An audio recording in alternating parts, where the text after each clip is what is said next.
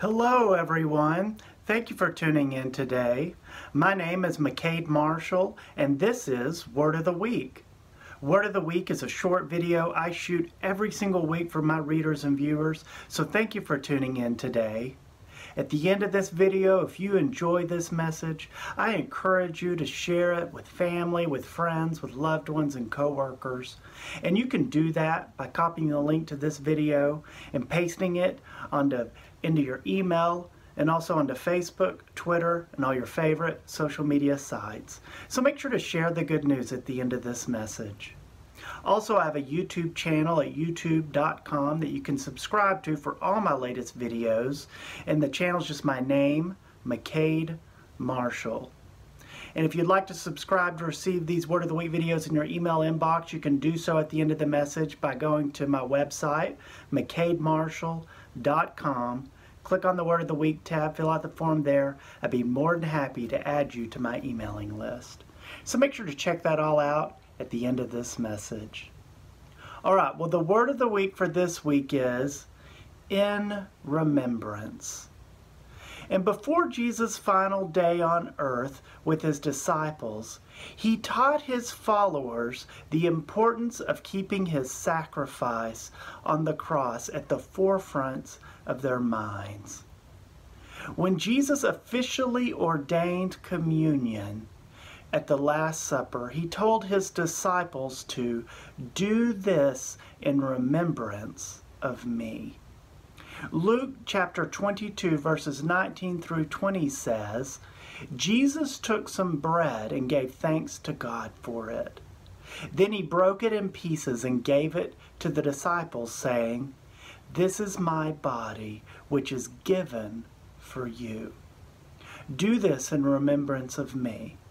After supper, he took another cup of wine and said, "This cup is the new covenant between God and his people, an agreement confirmed with my blood, which is poured out as a sacrifice for you." Holy Communion is something mandated in Scriptures for all believers to take part of. The Bible does not specifically say how often we should take communion, but it does tell us the purpose of communion. Communion is to remind us of the new covenant we are in with God through Jesus Christ. The bread represents Christ's body that was beaten and crushed for our transgressions. The wine represents his blood that was shed for the forgiveness of our sins. Without Jesus sacrificing his life for us, we would have no way to be made right with God. When Jesus died on the cross and rose from the grave, he defeated death for good. What this means is anyone who comes to Christ for salvation, who is in communion with him, has eternal life. When you eat bread during communion, you are displaying an act of worship. You are saying, yes, I belong to the body of Christ. I remember his body that was bruised and beaten for me. When you consume the wine or grape juice, you are acknowledging Christ's blood that was shed for you. You are symbolically eating his flesh and drinking his blood. You are declaring through the act of communion that you belong to him. The attitude you have while taking communion in remembrance of Christ is also very important. When you take communion, do it in full reverence of God. Examine your heart before you partake of Christ's body and his blood. The Apostle Paul warns us not to partake of communion without getting our hearts right with God when he tells the church in 1 Corinthians chapter 11 verses 26 through 29. For every time you eat this bread and drink this cup, you are announcing the Lord's death until he comes again. So anyone who eats this bread or drinks this cup of the Lord unworthily is guilty of sinning against the body and blood of the Lord. That is why you should examine yourself before eating the bread and drinking the cup. For if you eat the bread or drink the cup without honoring the body of Christ, you are eating and drinking God's judgment upon yourself. The key to true communion is to honor the body of Christ. The body of Christ is the church and the people in it. If you want to honor God, honor your brothers and sisters in the Lord. Nothing pleases God more than to see His children serving and loving one another as they actively pursue Him. While communion is a serious part of worship, it is also meant to be taken joyfully. We celebrate what Christ has done for us. God does not want us only serving Him out of fear, but rather out of love. 1 John 4:18 says, "There is no fear in love, but perfect love drives out fear, because fear has to do with punishment. The one who fears is not made perfect in love." I believe even right now, as you keep Christ in remembrance, God is driving out all fear in you. He is replacing that spirit of fear with His unconditional love. The reason you have no need to fear is because the penalty of sin has already been paid for on the cross. You are covered by the blood of Jesus. You are saved. The moment you receive the free gift of Christ's salvation, you no longer have reason to fear God's wrath. The wrath stored up against sin has already fallen on Christ at the cross. This is why we worship God's one and only Son. This is why we take communion in remembrance. We eat the bread and drink the cup in remembrance of all Christ has done for us. The next time the enemy in your thought life tries to tell you to fear God, to run and hide from Him when you've messed up or even feel unworthy, you can take that wrong thought captive and remind the devil that you belong to Jesus Christ. Remember, God's love casts out all fear. The Lord is quick to forgive, slow to anger, and is full of compassion and endless love. You have no reason to fear the one who gave His only Son up in order for you to have His eternal kingdom. Declare today that you are no longer a slave to fear. Declare you're a child of God. You have communion with Him forever because you are in an eternal, unbreakable covenant through Christ's blood. I believe as you serve Christ, honoring Him in remembrance, God is going to pour out more of His favor, love, and blessings on your life. You are rising higher, overcoming obstacles, addictions, and wrong thinking because you keep honoring God and doing your best each day. Without Jesus Christ, none of us would have true lasting hope in this world. However, we do have a Savior, and He loved us so much that He was willing to lay down His life and suffer an unjust and brutal death by way of crucifixion. We owe Jesus our lives.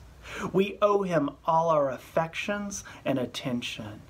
So may all we do bring remembrance to the name that is above every other name, whether in heaven or here on earth. That is the name Jesus Christ. Well, I want to pray over you really quick that you'd get this message of in remembrance deep down in your spirit. And while we may not necessarily take communion every day, the bread and the wine or the grape juice, whatever we do that symbolizes taking in the body and blood of Christ, we should do things that point to Jesus, that cause people to remember Jesus, whether that be having a cross as a necklace or talking about the Lord. There's so many different things we can do that point to Jesus as the Savior of the world. So I just want to pray over you really quick that you'd get this message of in remembrance deep into your spirit. So wherever you are, if you want to bow your head, close your eyes, and listen along as I pray over this message. Father God, thank you so much for everyone listening and watching right now.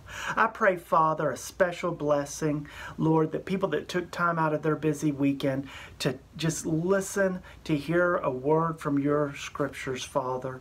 And you say to take communion in remembrance of you. So I thank you, Lord, that we all have a place of belonging and a sense of purpose because of what Jesus did. He gave up his body. He shed his blood so that our sins could be washed away and we can be made right with you. So I just pray a special blessing over everyone listening and watching right now. A healing, a miracle, a breakthrough, Father, in different areas of their life as they set their eyes on you. In Jesus' name, amen. Well, I want to tell you the first step to experiencing more of God's goodness is by having a personal relationship with Jesus. If you've never received the free gift of Christ's salvation so that you can inherit eternal life after this lifetime, would you just pray with me this prayer and invite Jesus to come into your heart and be Lord of your life? Wherever you are, if you want to bow your head, close your eyes, and just repeat after me this prayer. Lord Jesus, thank you for coming to die on the cross for my sins. I repent of my sins. Come into my heart. I make you my Lord and Savior. Amen. Well, if you prayed that prayer, the Bible says that you have been spiritually born again and that your name is written in the Lamb's Book of Life. So welcome to the family of God. And the next step in your faith journey is to get involved in a good Bible-based church and spirit-filled community and let people encourage you along in your walk with God. And be water baptized as a public profession of your faith in Christ, and read your Bible every day. The Bible is the eternal Word of God that you can go to at any time to be reminded of the truth of God and to learn more about what God says. And pray. Talk to God like you would your very best friend, because God loves you so much. He wants to be in communication and communion with you 24 hours a day, 7 days a week. The Bible says to cast your cares upon the Lord because He cares about you. He cares about everything you're going through. So pray and develop that active prayer life with the Lord. And also, I have a website with a lot of great resources that can help you as well. And the website's just my name, McKadeMarshall.com.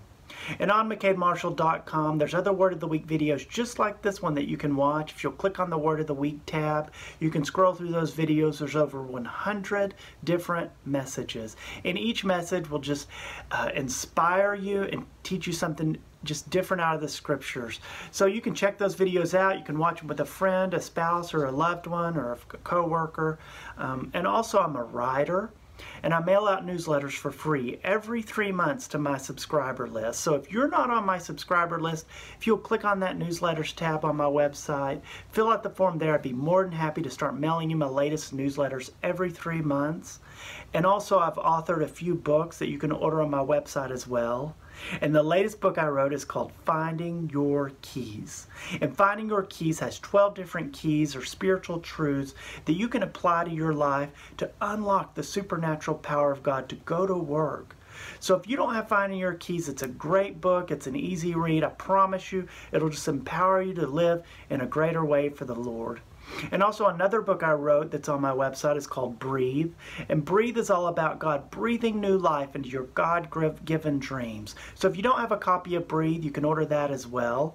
And the first book I wrote is called Tasting the Goodness of God. And Tasting the Goodness of God is a 31-day daily devotional I wrote to help you learn how to spend time with God each and every day. So if you don't have Finding Your Keys or Breathe or Tasting the Goodness of God, I encourage you to order those books. If you have them, they also make great gifts. So make sure to order those. I'd be more than happy to sign them and ship those books to you. All right. Well, in closing, I just want to declare a special blessing over you. I declare you are set free in the name of Jesus. Every dark force holding you back from your destiny is broken, and you are free to rise higher than ever before. As you honor God, doing things like the worshipful act of communion in remembrance of Christ's sacrifice, God is going to honor you in a special way. Doors that were once closed in your life are now open. The Lord is removing the wrong people in your life and drawing in those who are meant to be there.